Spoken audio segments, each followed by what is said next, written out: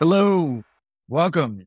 It's Deep Learning with PolyAI, and it's a new episode. I'm here with Nikola CEO and co-founder of PolyAI. Hey, Nikola. Hey, Damien, how's it going? Not too bad. I am in beautiful, sunny Florida, wrapping up a nice little conference. How about yourself? Not bad, not bad. Your voice sounds like you've been socializing. Oh yeah, I think it's part of the mandate. Yeah, and when you're on a beachside conference, you have to go out and just kick back a couple mai tais. So thank you for noticing. I hope maybe we tap into a whole new audience with this kind of scratchy voice. Yeah, no, it's good. I mean, I'd rotate my computer if I didn't fear the whole recording setup would go off. But we just moved to our new office in the city of London. It is as great as you'd expect. So I envy you. Oh, okay. Well, enjoy the new digs. I'll bring back some of the beach next time I'm there. Yes, true. Anyway, so today's topic wanted to get into this concept that's kind of flitting around in headlines. It's called AI washing, and it's essentially a modern take on greenwashing, where companies historically, back in the eco craze of being responsible to our home planet here, would sort of overinflate the level of investment resources that they were putting towards reducing their carbon footprint in light. So basically putting up a show that says, hey, we're taking care of our planet. Now with AI being ubiquitous with modern technology, and it's sort of a buzzword across industries in every tech, or in our case, a lot of CX environments. It's just it's everyone wants to say that they have something going on or something AI in their roster. And so this phenomenon of AI washing is coming to be. So based on your understanding Wait, about the people term, want to use more AI or less AI, right? Because like there's well, the whole concern of AI will destroy us, and will be uploaded when they're not. And then there's the whole other piece of like, are you innovative enough? Are you using AI? When you say greenwashing, I almost think that it's people claiming not to use it when they are. well, I mean, I would say that that's sort of that counter AI movement. The AI washers are the ones that are like, hey, kids, we're cool, we're hip, we're also AI powered. Check out our AI. And they have no idea what they're talking about. It turns out it was a tool and like building some new solution, but really not a part of their functional product itself. Now, obviously, we at Poly AI, you guys back in the Cambridge days built your own language models. We built a product around this thing that ended up Sure. being the conversational AI, and we have a lot of deployments using generative as well. AI it's not just our name; it's part of our core fiber, right? But a lot of companies out there aren't doing that. So, what are some signs that you think that people can look for if they're talking to a company to sort of sift through that over promising of AI poweredness? Or you know what? Instead of that, maybe let's just start with AI as a concept. Right now, a lot of consumers, a lot of people who are sort of laid to the idea, they're probably thinking of generative, right? Because their first introduction to Yeah. AI and its modern concept is like ChatGPT. So, what is artificial intelligence? What is AI as a general construct? And how long has it really been around? Yeah. I mean, like this is I'm sure we've done this in a podcast before, right? But it's AI. Irresponsible if we didn't. AI has a concept, or it's been around for a while, right? Like it's really hard to look place where it exactly starts. You know, like you had this famous Dartmouth conference in AI in 1966, where a bunch of professors gathered either for 2 weeks or the summer to solve AI. It was great, very ambitious. Unfortunately, they weren't as productive as they had hoped. So we're still at it, right? The early days of AI were mostly about non-statistical approaches. It was people trying to, and like the fascination has at the start and to this day been very much about, um, you know, well, not computer games, but like games like chess and other ones, like kind of like Sure. showing you have a system that is intelligent by showing that it can best the human, best, right? Like Deep Blue versus Kasparov, and AlphaGo, more recently. Um, and that's all fine. Those systems are, well, Deep Blue was mostly a symbolic system, right? So it wasn't learning from patterns and kind of like trying to generalize knowledge from like, say, reinforcement learning. It was really much more about people writing a bunch of good algorithms for, Yeah. doing like they're basically creating a bot that will play you and they're encoding these rules that should hopefully give it the right next action in um, in a complex space. It helped, not to get too mathematical, but chess, Go, and similar games were good because they were these discrete systems that were fully visible, and you could kind of like find what the next action is. The action space is an important concept, which is kind of like, what do you do next, right? Do you have one of X moves? Because if you do, then, over time you can learn which one is best, and hopefully you recognize familiar and unfamiliar situations. Um, and then, for a while, people really focused on those things. And after some time, it kind of like, it didn't really garner all that excitement, because how many decades can you work on a better chess player before people Right. stop believing that you're about to, create an AI that will be like omnipresent and used for absolutely everything and whatnot. You had a few starts in what is kind of like considered more narrowly machine learning, which is really using statistics to, Mhm. you know, work on a problem, to do a task of a particular kind, right? It could be image recognition, it could be facial recognition, it could be speech recognition, like all sorts of things that are maybe assistive things for humans, all the way to kind of like full end-to-end task completion of, I don't know, a bot that does something that you would have otherwise had to do on your computer for 5 minutes, right? Right. Um, and like machine learning really kind of like took off a few times, and neural network approaches had a few kind of like different phases. In the 90s, people showed that, the multi-layer perceptron could do some stuff, but it really wasn't even that competitive compared to other statistical approaches, like, I don't know, a random forest or other classification approaches. And then really kind of like 2012 onwards, people, we entered the era of deep learning, right? And it hasn't really stopped since, where through various different optimization methods, we got to the point that these systems became state of the art for a vast number of different tasks. And, performance improved and improved. And we got more and more confidence that the whole thing has a future and can do some things better than a human, right? Um, and that all kept progressing, and we were all excited, right? That's the era where, I started my PhD 2014, and that was like kind of like 2 years, a year and a half after, some of the first seminal papers on deep learning came about, mostly Jeff Hinton's group, right? Um, Okay. but then, you basically, the final flip is LLMs showing that a model that is fairly generic can actually do far more than we ever initially expected it would do. It was built to predict the next word, right? And to tell you which sentence is more likely than another sentence by looking at the perplexity, like the collection of Right. words. How likely are these words to go together? But like taken to an extreme and consuming all the data. And then there's a bunch of other tricks in training and creating synthetic data sets where they see, these language models see like, examples of how tasks is to be performed, how questions can be answered and stuff like that. That's where then you get to an interesting point where they start generalizing, and generalizing in ways that you did not necessarily, you hope that they would pick it up from data, but you didn't explicitly give them a mechanism. They inferred it themselves, right? And that's the point where I think like, usually it's like, Is that um, is that the progression? Because like you said, going back to like the early foundational applications of AI, it was around games because it was a very finite data set. It's sitting in a narrow space, like with Go and chess. But now with natural increase in computing power and access to information, that was the expected evolution to what we see I think today. some expected it. I think what's interesting is that we all expected that these things would get better, right? But these like emerging properties, like the ability to generalize that well, I think people hoped for it. And then for a while, it wasn't really happening. Then, you had a few people like Elias Utskover who believed that they would do far more, far, far more. Like that there would be a moment where the increase in capacity would not just be like some thing that follows mathematically the amount of data, but that Right. really gets to a level of capability of something that you did not intend. And that's kind of what Right. happened in LLMs. And that's why we're Okay. also obsessed with them right now, because it really feels like something unexpected happened. Like it's kind of like GPT 3.5 is really, a bit of a like an Oppenheimer moment, right? Where like Trinity test, poof, okay, the world is now different, right?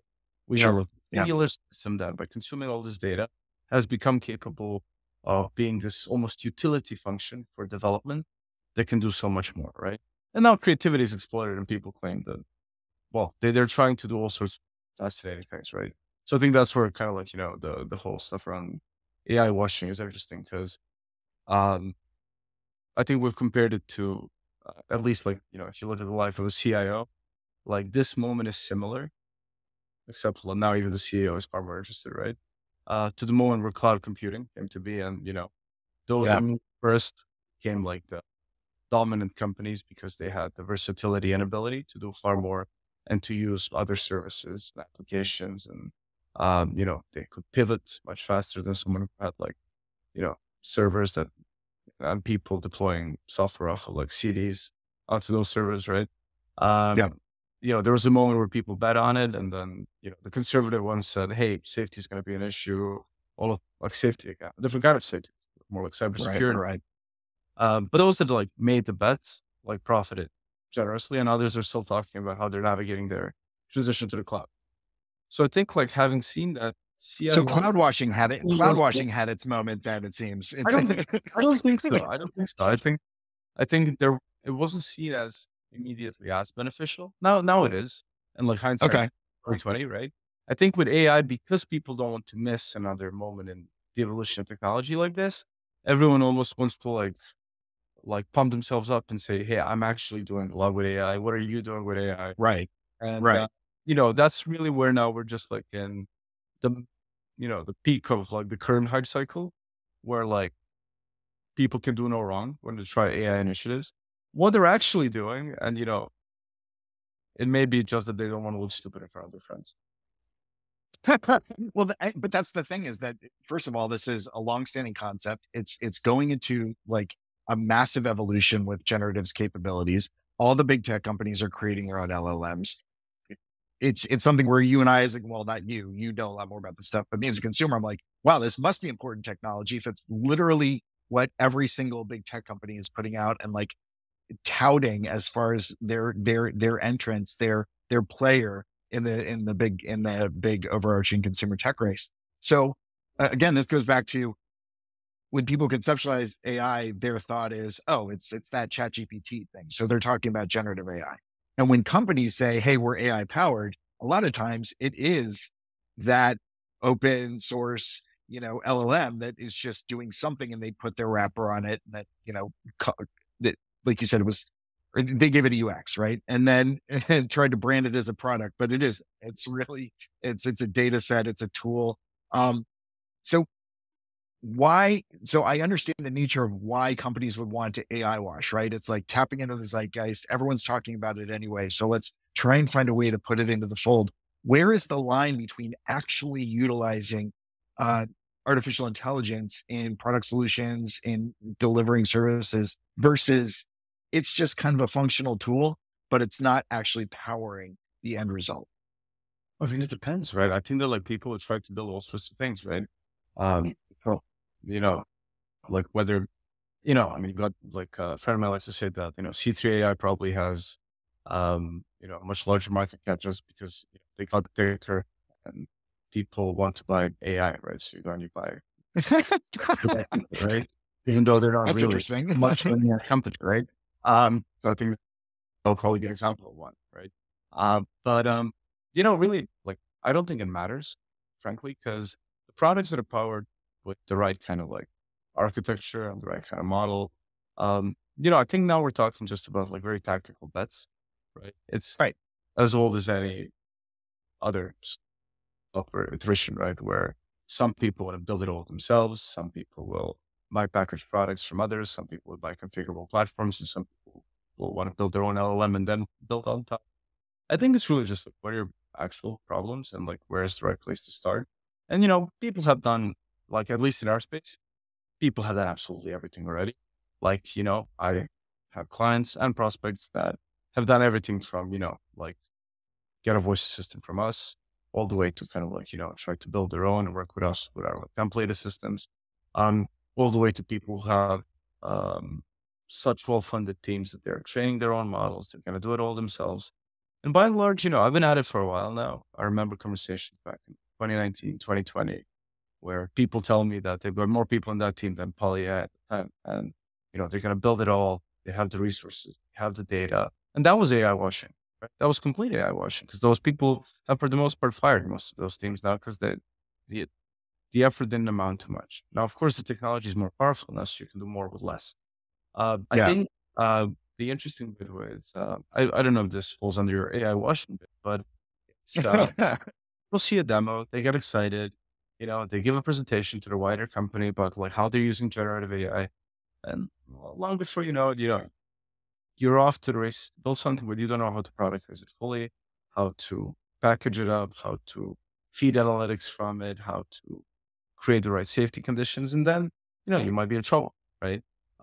So we'll see what the right approach is for the different application areas where people are using generative AI, and like there will be winners and there'll be losers, right? And I think I don't think that the collective wave will disappoint. I think there might be people disappointed when, as a bank, they start training their own LLM and 2 years later, they've done what, five foundational startups have the resources to do and, chips, the data, the whole infrastructure around it, right? So like those guys are Yeah. probably disappointed, right? Um, they may or may not admit that to themselves because they probably won't, like a bank building its own LLM will not build something comparable to OpenAI or Anthropic or Mistral, Right. right? Um, but I think that those using LLMs to power products will, achieve efficiencies, right? Now, I think it really depends on who you're buying it from, what you're buying. Are you buying it Mhm. because people need to buy AI? In which case you may not do that well, right? Or do you have a business problem that you're solving from, and then you look at like, okay, what am I actually doing? So, you know, I spoke to a prospect recently, and they're doing everything from chat automation to assistive tools with generative, and we've all seen like co-pilot demos, right? So that's very interesting. Like if you need Yeah. to make a slide and you go like, look at this presentation now, create a summarization slide. Oh no, wait, turn that into a table. Like that's fantastic, right? That's like making so many investment banking analysts redundant, right? Because a lot of sleepless nights will be solved with one prompt into GPT, right? But if we're talking about like a live problem, say you're a contact center agent, you're at your job, and you've been asked a question you don't know the answer to. Like either the answer shows up in front of you straight away and you start reading it, or more likely, right? Like it takes a bit of time for it to show up. You're mumbling in the meantime. You're reading the Right. to understand. You're panicking. You started saying one thing, then you see another. It's listening to you. I mean, I've seen this, right? Like the system is listening to you, and Yeah. it starts listening to what you said. That feeds from differently, and then the whole thing changes in front of you. And I've been fascinated with the problem because I'd love to have PolyAI with a complete product offering that offers everything from full automation to assistive tools, both chat and voice. We do both chat and voice, but we only do end-to-end automation. And the debate around like, should we be doing assistive tools is as old as the company itself, right? Yeah. And what we found to be very interesting is while the same model, the same LLM in the background can generalize and support multiple use cases in end-to-end fulfillment scenarios, that's not the case for an assistive tool, right? If you're quoting me different like insurance things and you're like, hey, with this success payment, you'll pay me $13 a month. And with like a much larger excess, you pay me $12 a month. Like that needs to pop up and show all these differences and things. It needs to be like Right. very clear to me very quickly if I'm going to communicate that to you efficiently. And to build all that, you can't really go and um, it's not that easy to create that interface that would then be reusable for all these different things. So the Yeah. US, With that real time application, without those, without those moments of latency where you have to sit there and mumble until the systems can sort of like catch up to the pace of conversation. there, When, and I really like this concept that you mentioned about sort of the early days of AI washing being as how organizations would say, hey, we've staffed up.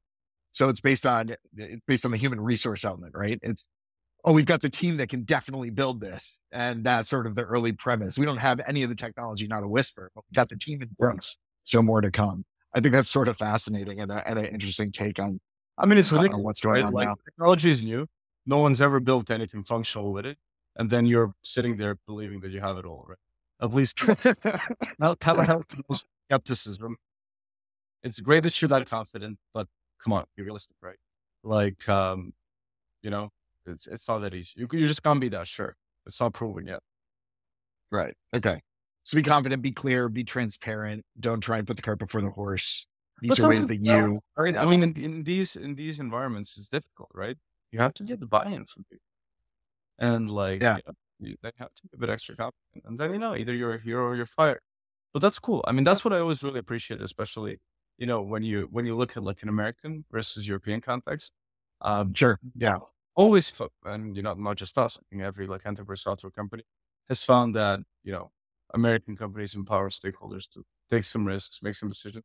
Hell, you might not even end up fired if you're transparent and you kind of like cap the investment at the right time.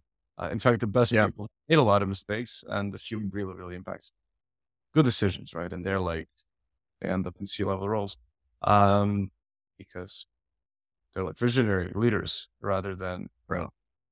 people who hedge. I think you should be experimenting liberally. You should be experimenting internally. You should be experimenting with external vendors.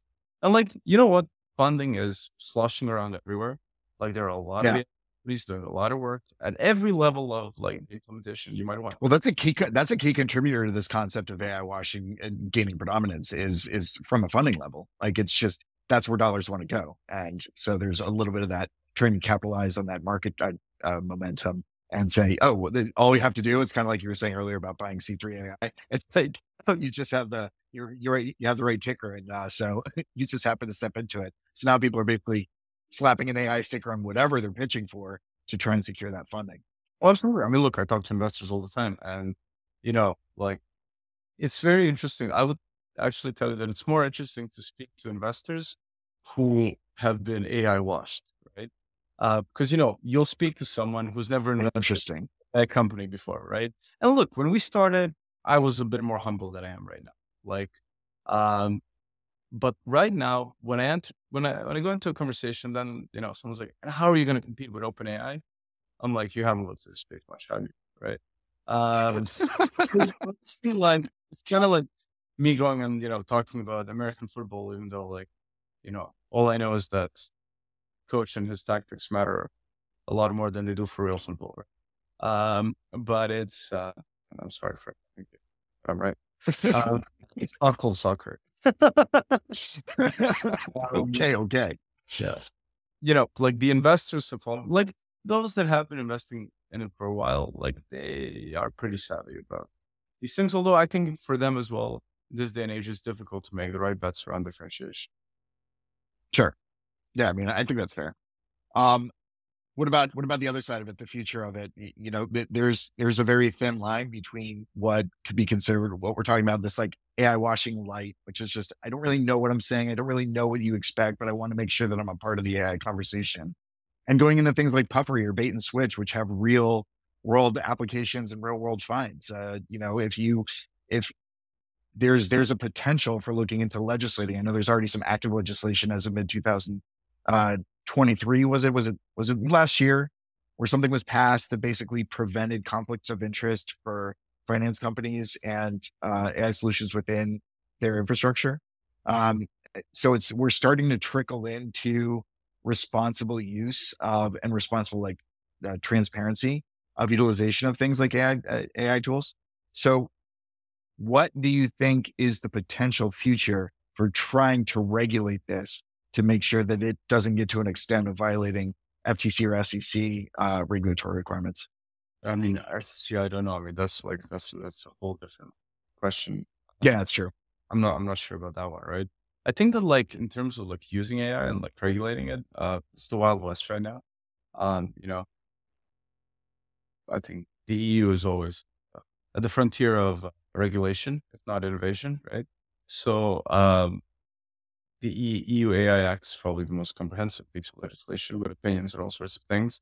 I think it really like to regulate it effectively, you kind of have to know where the buck will stop, and that's really difficult right now. I Sure. think, for instance, recently you saw the FTC talk about like banning robocalling for like a bunch of new use cases and stuff because it is getting difficult for people to know whether something's Yeah. automated or not. it's a debate that we in our product and deployment teams have had for a long time around like whether you should be saying you're automated or not, at least in the first instance. And if you do, how do you say it? It has real repercussions on how people speak to the system, because even if they know that it's AI or not, like then you know, you peel the first layer of the onion. The second one is, well, okay, like if I think it's AI, do I think it's going to work? Or do I just like lose my shit and start screaming for the agent? Right. So, Yeah.